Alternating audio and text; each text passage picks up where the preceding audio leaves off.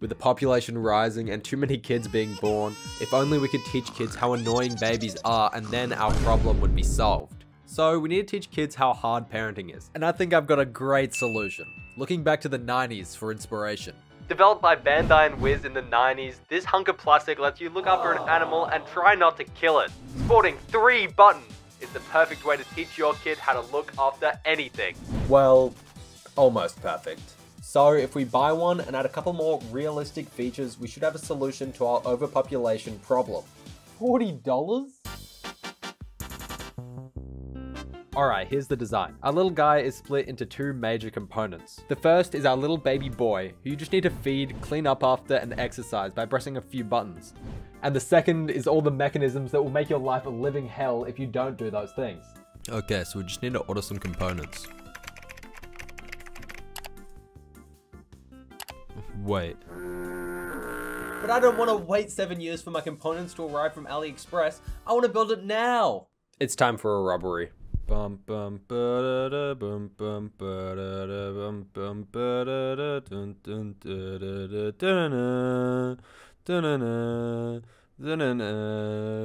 da. And these are our prototyping components while we wait for our parts to arrive. And all it costs was, if I break it, I'm dead. And once we connect the wires, we use an API to send over data super easy.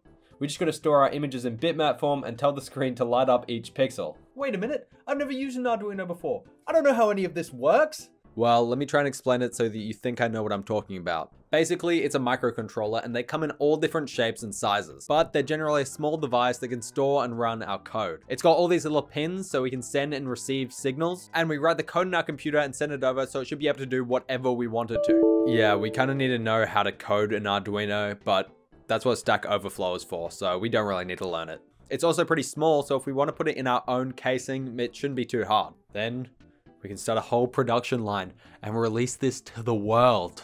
Alright, here's the wiring diagram for the nerds interested. If you comment anything about it and say it's bad, I will not be impressed. If we just draw 2 faces and convert them to a bitmap, our screen should be able to show them. Easy peasy face on screeny. Well, it turns out we might need to make our small man a little bigger. A problem we've all had, am I right, guys? And with the press of a button, we can make him angry or happy. And as a little test for text, we can make those emotions speak. Well, that's not very nice. Now we just need to bring him to life with a bunch of code. The way a normal Tamagotchi works is you look after them and make sure they don't die by maintaining a bunch of stats. After hatching it from an egg, you maintain its health, discipline, and give it food and play games. There's a whole bunch of lame activities, and so instead of doing that, we're just gonna have 3 variables that you can manage, all handled by 3 different buttons. We've got food, stink, and fitness. And after staring at the Arduino IDE for hours, have I mentioned this is the first time I've used an Arduino? Our little guy has come to life. Well, after fixing literally 1 number, our little guy is alive and he really doesn't want to be. This is how our little guy's smooth brain works. Every 30 seconds, he needs to eat some food. But if you feed him too much, he'll die. So every 30 seconds, he goes to the bathroom. But if the shit piles up too high, he'll die. And he also needs to stay fit. So every second, his fitness goes down, and if he has enough food in his tummy, you can press a button to make him do a push-up or something. So now that we've got a virtual pet, it's time to make it more realistic. The easiest part to integrate is a loud buzzer that'll make sure you know he needs something. We can just send an electric signal to a pin whenever we show the text that tells the user what they want. And now we have to add all the other ideas we have. Because there are so many, just look at them all. No wonder it takes some creators so long to come out with videos.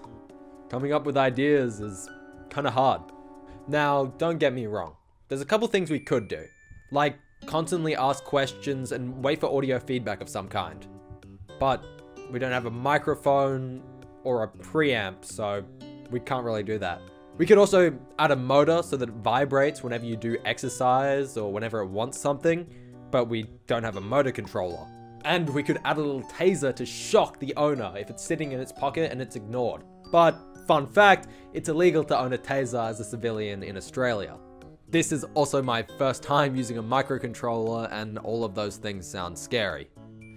But I'm not one to not try things. So first up, the vibrator, to try and raise some eyes in public while you're just trying to work your little guy out.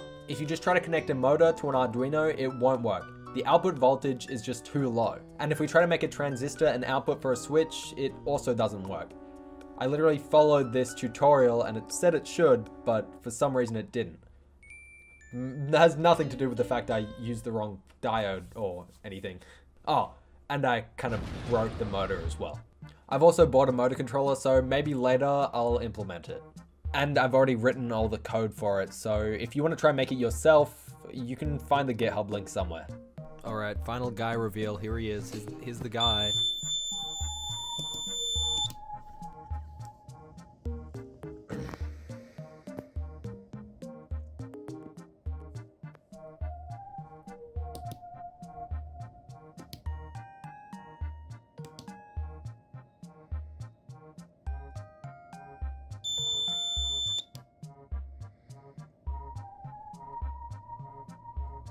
If this video does well, I'll do a part 2 and actually implement more evil components.